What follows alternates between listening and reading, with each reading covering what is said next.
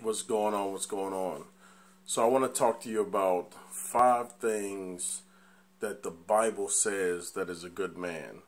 So it's actually going to be 10, but I'm gonna do a part 1 and 2. So today is part 1. Number 1, he will love you just the way you are.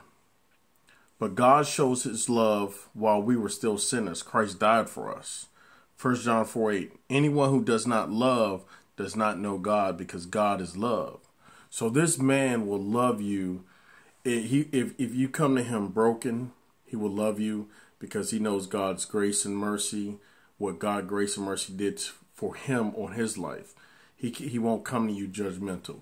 He won't come to you belittling you. So his love should mimic God love.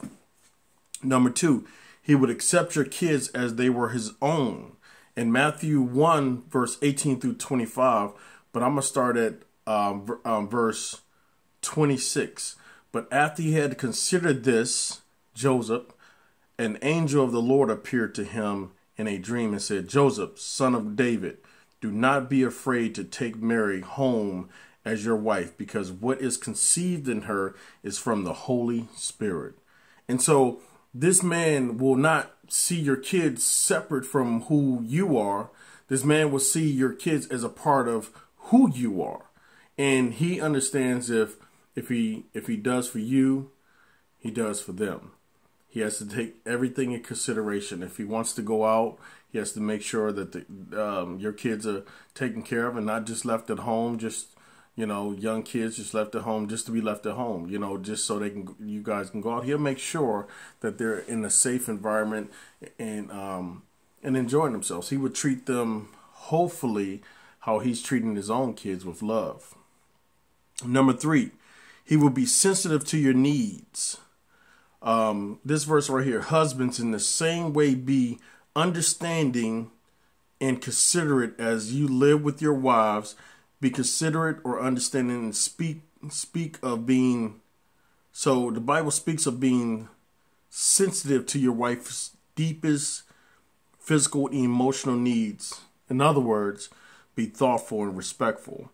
Remember, you are to nourish and cherish her, says Ephesians 5, verse 25 through 28. And so that's one thing us as men have to understand, is that women are wired differently than us, because God is just so good at how he designed man and woman so different. He didn't design us to be confused about who we are. No, there's specific things that a woman, the way she views things and understanding the way her chemical makeup, God did on purpose. But us as men, we should be more understanding that our women, they're very emotional. We can't talk to them harsh like we do our buddies, and how we would probably do our sons, just kind of roughing them up. And we have to be very gentle and loving to our wives. So we have to be very careful what we say to them. Number 4, he will spend time for you. The Bible says, for where your treasures is, there your heart would also be, in Matthew 6, verse 21. So you shouldn't have to fight for quality time. If you asking for quality time more than him, listen to me, sisters. He's just not into you. I'm gonna keep it real with you. Stop chasing a man that's not willing to chase you back.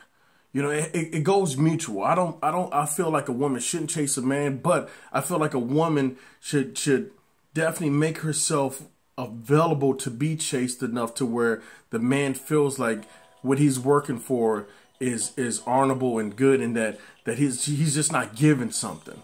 Because men, we're designed from the beginning of Genesis. We're designed to work for whatever it is that's good, whatever it is that we want. We're designed to work for it. Number 5, he will pray with you and pray for you. And this verse right here is powerful. Therefore, confess your sins to one another and pray for one another, that you may be healed. The prayer of a righteous person has great power as it is working. And that's the beauty of us praying for each other. The Bible says 2 are better than 1. That's the wonderful, wonderful feeling that you know that you have a man in your life, even a woman for us, that prays for us in our time of need. And that's what we need, and especially we need that today. They want to redefine what a marriage is and what a relationship is. You know, a marriage is between a man and a woman, and God has designed it for His purposes, and us being, you know, when God said in Genesis that we need a helper, because a man, our whole makeup, we we shouldn't want another man, because I mean we two lost souls for one, you know. So we need the wonderful wisdom and understanding God has given women to kind of balance us out. And I don't even understand why another woman will want another woman, because of the emotions and everything, the thought process, and we can go on about that. But God made man and woman for communion and reunion and unity for each other. And so a good man will make sure he's representing God in the fullest and the best way.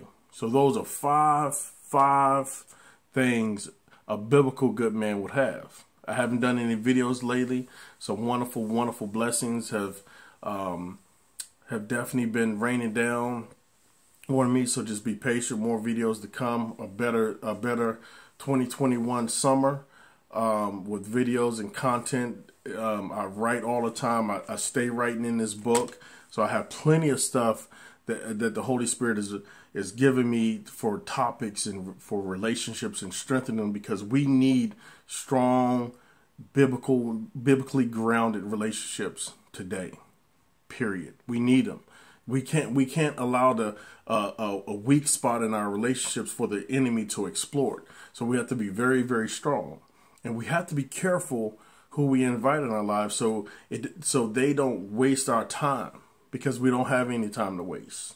We need to in this Bible, we need to be in it together, strengthening our relationship and spreading the gospel, so we can so we can spread the good news to anybody that wants Jesus Christ to save them. You have a good one.